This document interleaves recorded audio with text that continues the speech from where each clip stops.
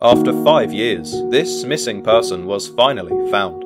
On the 27th of November in 2017, a 22-year-old woman named Cheyann Klus was heading home after spending the week at her boyfriend's house in Chicago when she mysteriously disappeared.